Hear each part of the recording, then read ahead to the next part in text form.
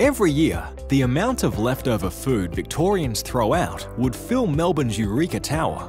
This amount of wasted food costs the average household around $2,000 a year, fills up about 35% of their garbage bin, and can end up buried in landfill where it creates greenhouse gases like methane.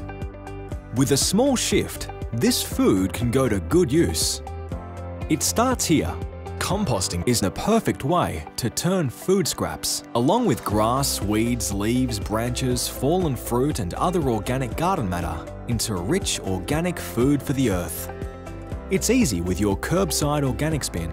Everything in your organics bin is taken to a composting facility.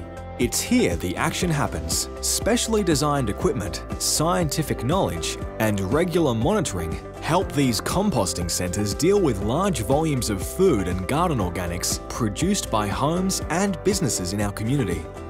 A big part of the job is pulling out contamination.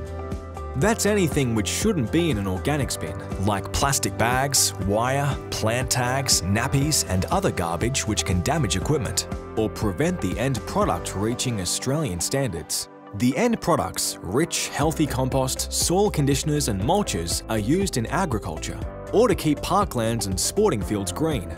And where it all began, at your place.